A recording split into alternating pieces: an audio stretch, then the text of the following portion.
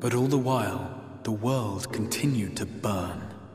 Hope was a feeble outpost, beset on all sides by thievery and misery and murder.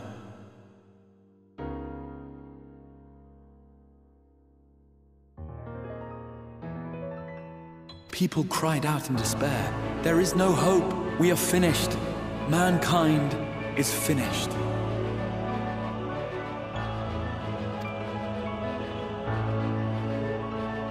Then others raised their voices in answer.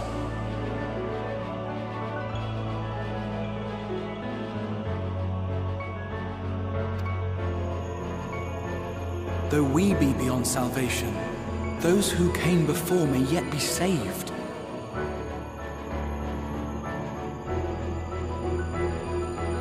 We will forge a crossroads and pave the way for a different future.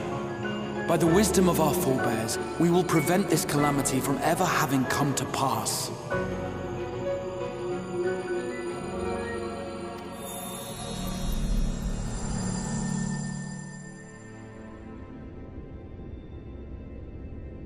The fighting went on unabated, but some few took up Sid's research and labored to realize those impossible ideas.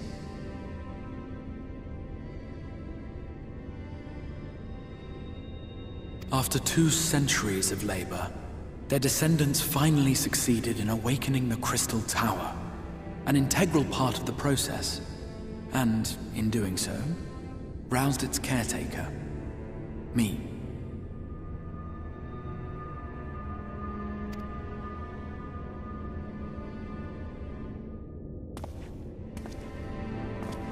By this stage, scholars had largely established the phenomena underpinning the rejoining, and identified the first as the shard which precipitated the 8th umbral calamity.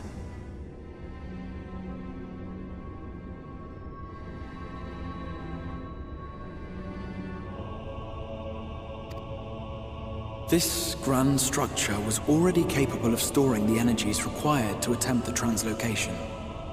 All that remained was to augment some few of its functions based upon the theoretical models of Sid and his compeers.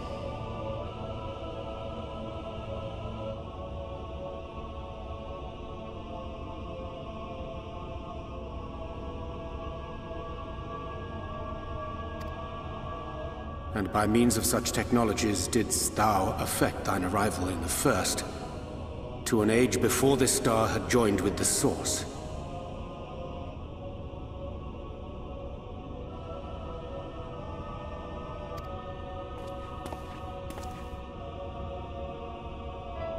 Some while before, as it turned out. 'Tis all but impossible to predict how time will flow between one world and the next, and we missed our mark by almost an entire century. But this only worked in our favor. The Sin Eaters could not be defeated without the blessing of light, and summoning the only woman who might stand a chance against them would require decades of preparation.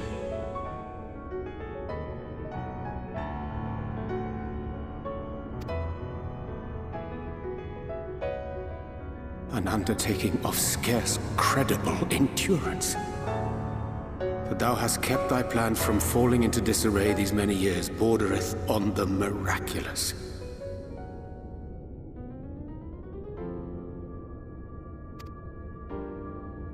Yet howsoever history be rewritten, thy present self was shaped by events which followed the calamity.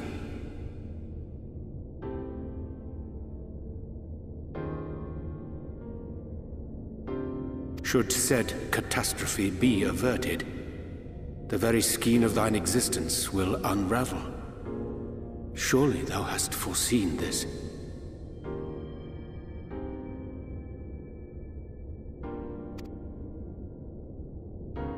I am aware of the consequences. 'Tis for that very reason Sid and his colleagues bequeathed their legacy as an offering, and not an edict.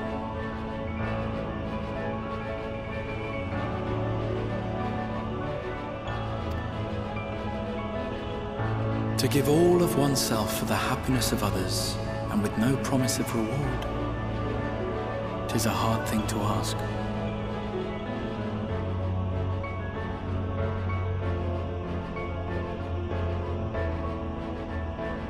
harder still for those condemned to survive in a world which pitted brother against brother. Indeed, you are right to call the execution of this plan miraculous, though the force which held it together was nothing so inexplicable.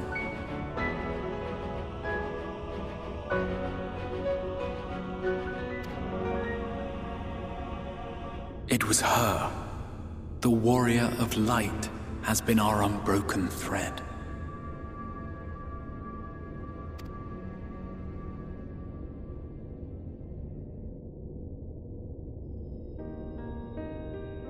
Where others would stumble and fall, she would rise above. Where others would break and run, she would carry on.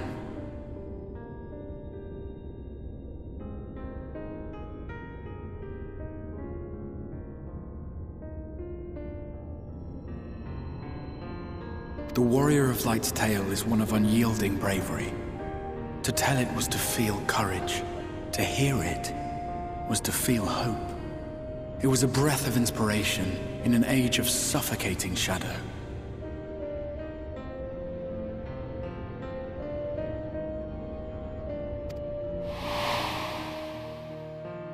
In the histories of a fallen nation was our hero hailed as its greatest ally.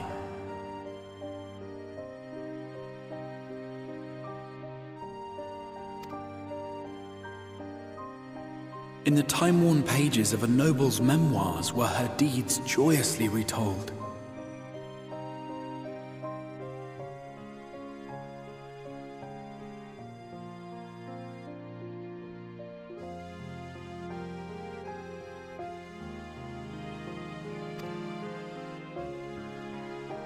For many, these stories were the flame which warmed them through the coldest of nights.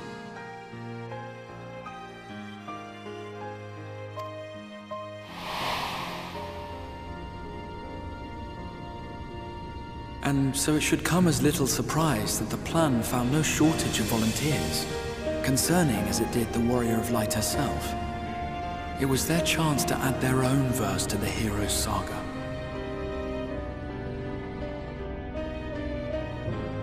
She was the lodestar that brought them all together, to send their final message back through time and space to her.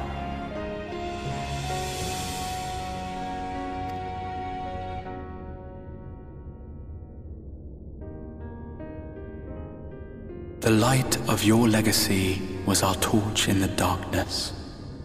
Burn bright again and live.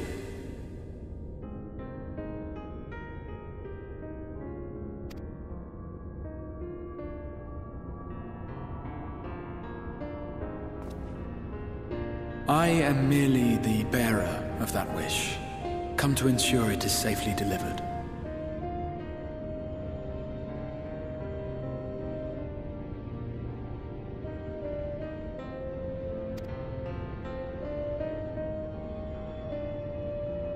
Wherefore sharest thou this burden with me and no other? What wouldst thou have me say?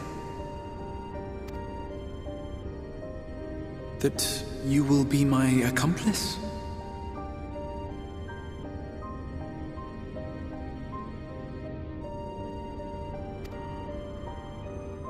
'Twas you yourself who convinced me of your suitability when you spoke of how you learned of the Flood and of your part in arranging Minfilia's journey to the First.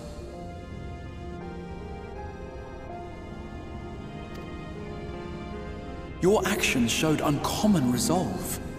'Twas clear you were committed to the cause of saving this world.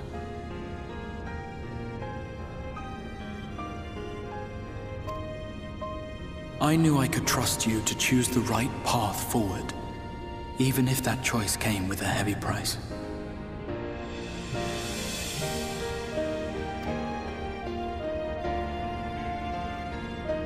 What price?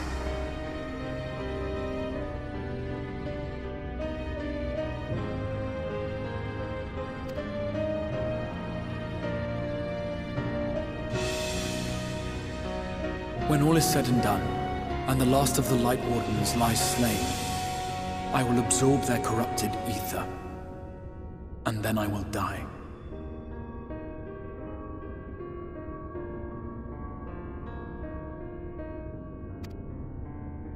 Knowing what I know of your companions, not to mention your champion, they will try to stop me.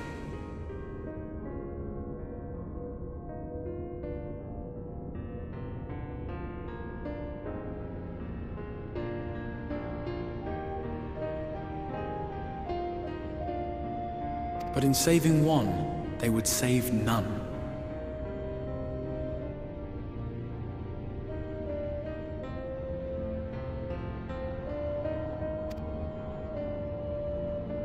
Therefore, I implore you to aid me in concealing my identity, and ensuring this tale ends as it must.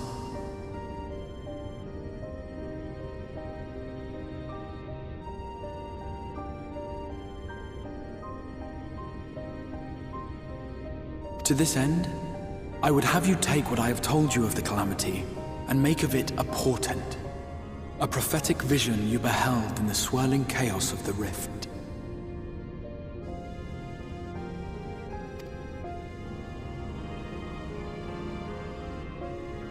Is this truly thy wish?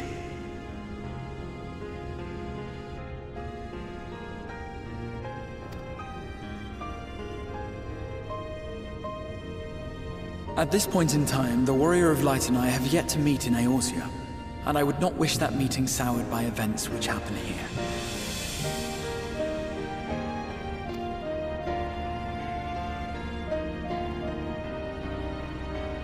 I will see this tale to a happy end, my friend. There has been enough tragedy.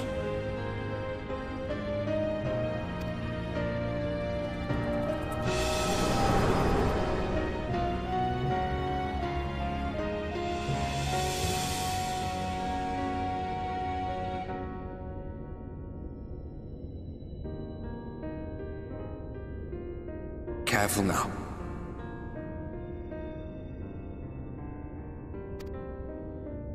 If you lose control again, the light could claim you for good. Although it's probably only a matter of time before you succumb to the change in any case.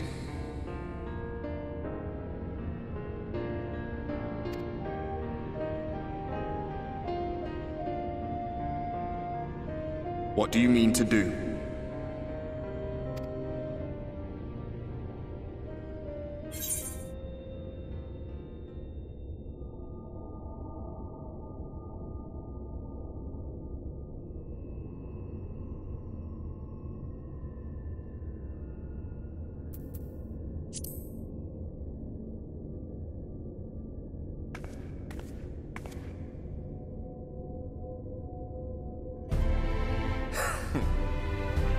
Then we should be on our way. Dacian mentioned the Tempest, did he not? That's the stormy seas around Calusia to you. His lair must be down there somewhere, hidden beneath the waves.